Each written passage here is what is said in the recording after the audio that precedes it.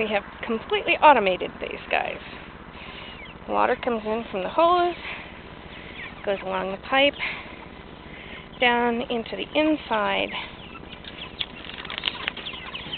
to the little red cup down there on the left. It automatically fills. They have fresh water all the time, nice and cool. They have their shade, they have their sun. It's muddy in here right now because we've had the mother of all rainstorms for 3 nights running. But other than that, they're doing very well. They don't even seem to mind the rain, really. And they are huge.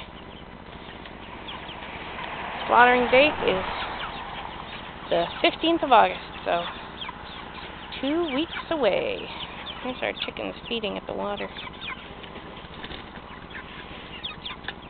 And they're getting very large and very aggressive at this point. We're just about ready to roast them up.